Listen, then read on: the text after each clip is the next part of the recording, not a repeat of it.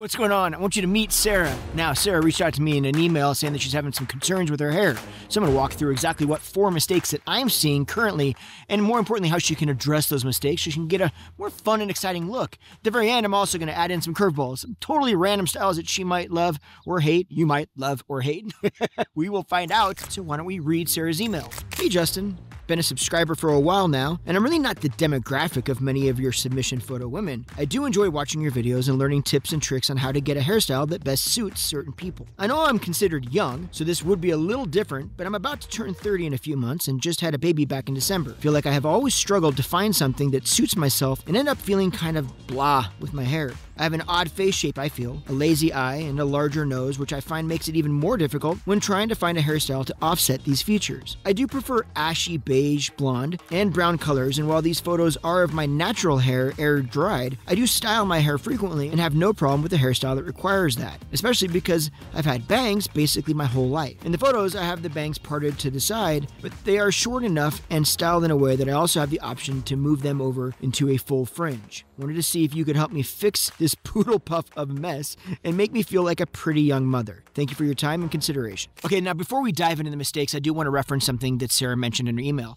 First off, Sarah, thank you so much for reaching out. I know that you felt that you're maybe a little bit younger than my standard demographic for this particular series, and I understand that, and thank you for reaching out anyway. But if you're new to the channel, I haven't said this in a while, so I want to make sure that you know, I am very aware that the titling, and especially the thumbnail of this particular series, would lend itself to the idea that I want to help people look younger, or maybe even a specific age. My real goal with this series and my entire channel to begin with has always been to help people look the best and feel the best, whatever age they are. I also want to mention something else that Sarah mentioned in her email, and that is she feels she has a lazy eye. Can we all admit for a second that we are our own worst critics? I know I am. Am I the only one that did not see a lazy eye at all? Sarah, I noticed that you have beautiful eyes, but comment below if all you noticed was the same thing I noticed. Sarah has beautiful eyes. Now, with that said, I'm going to approach this email as though her concerns of a lazy eye and a larger nose are an actual problem, because regardless of what I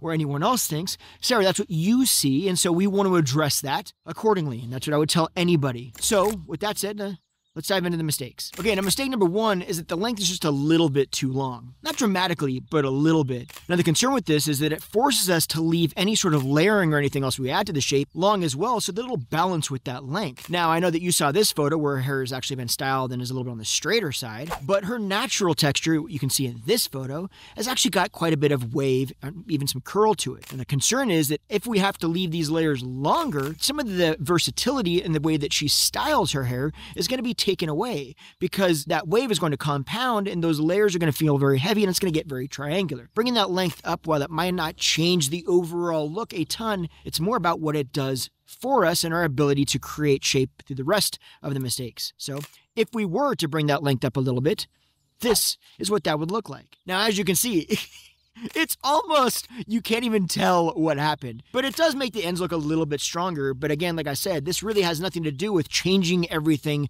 right now in terms of the way it looks. It has everything to do with opening her hands up to be able to do more in other areas of her cut to give her more versatility and more options. Now, before we actually show you the rest of these photos, I do want to just kind of throw out, you're going to notice that the color is a little bit darker in the kind of after photos than in her before photo.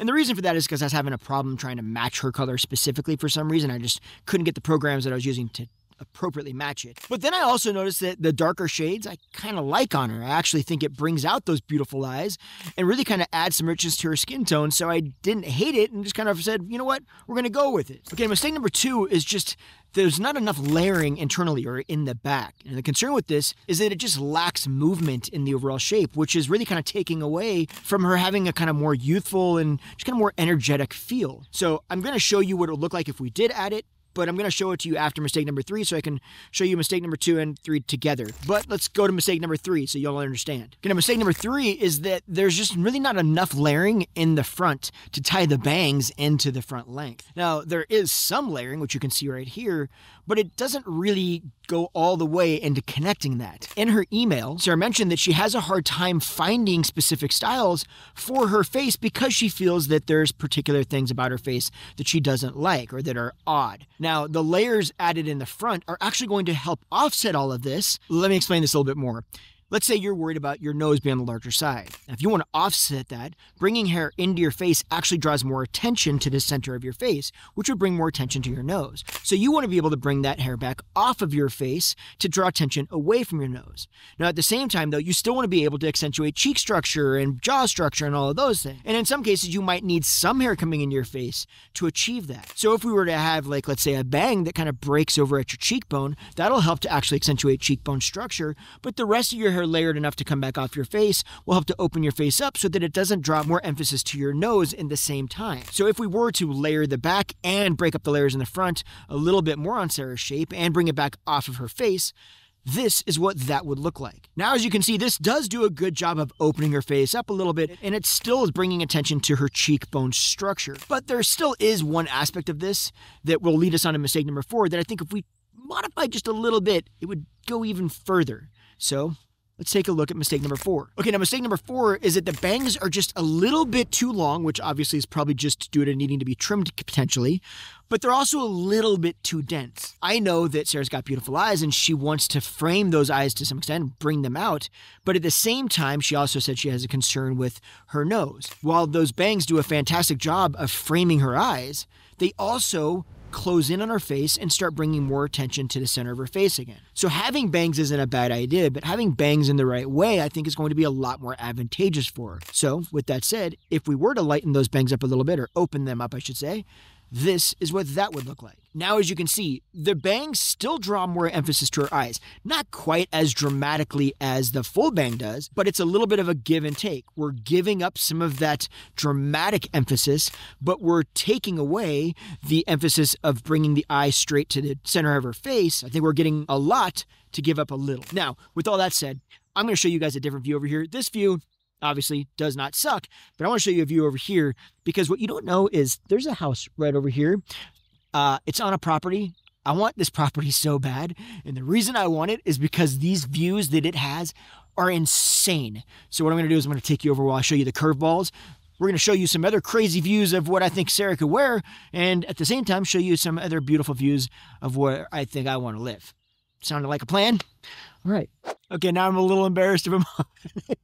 I came all the way over here to show you this amazing view. It's all socked in the clouds. Okay, enough about that. On to the curveballs. Curveball number 1 is this. So I like the length of this, but the real reason that I bring this in is because that length actually does a really good job of accentuating jaw structure, which also gives a strong structure to the face. So it lifts everything and accentuates everything. Because we still bring this off of the face and the bangs are still swept off to the side, we're still, again, bringing focus to her eyes, but not overly bringing focus to her eyes, which would then, again, bring more focus or attention to her nose. That's one of them. Now, I've got 2 more. The last one, you're either going to like it or hate it, so we'll find out. Number 2, well, curveball number 2 is this. Okay, so I didn't change the style on this. I just think that her going into like a burgundy red could be really cool. I think it's not a massive switch from where she's at, but I think that it is something that she wears with her skin complexion and with her eyes. I think this does a really good job of bringing out her eyes even more. Granted, red is like the hardest color to maintain, so there's definitely a level of maintenance with something like this, but aside from that, I think the overall look is really cool. Curveball number 3. Okay, so I saw, obviously, that she's got a lot of wave and curl in her hair. You can see that again in this photo right here. So I want to do something that actually accentuated some of that natural body. But I wanted to keep it at a length range that was still long enough that if she straightened it, would be somewhat comfortable to where she's at now. So it wouldn't be a dramatic shift in the overall length.